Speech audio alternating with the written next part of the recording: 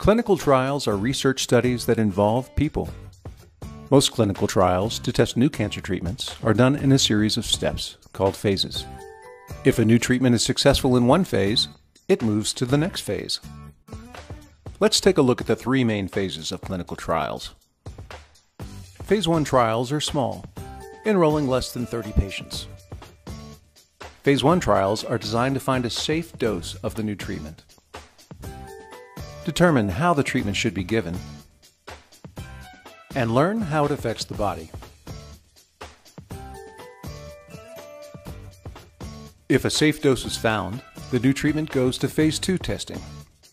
More patients are enrolled, usually 100 or less. Phase 2 trials study how the treatment affects the body and how the treatment works for a certain type of cancer. If a new treatment is found to be safe and to have some benefit, it goes to Phase 3. This is when many participants are needed, usually more than 100 and sometimes thousands. Phase 3 trials compare the new treatment with the current treatment to see which one is better. One thing is certain with any phase trial.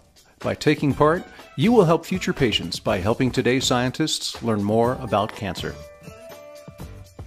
For more information about clinical trials, including their possible risks and benefits for you, go to cancer.gov/clinicaltrials.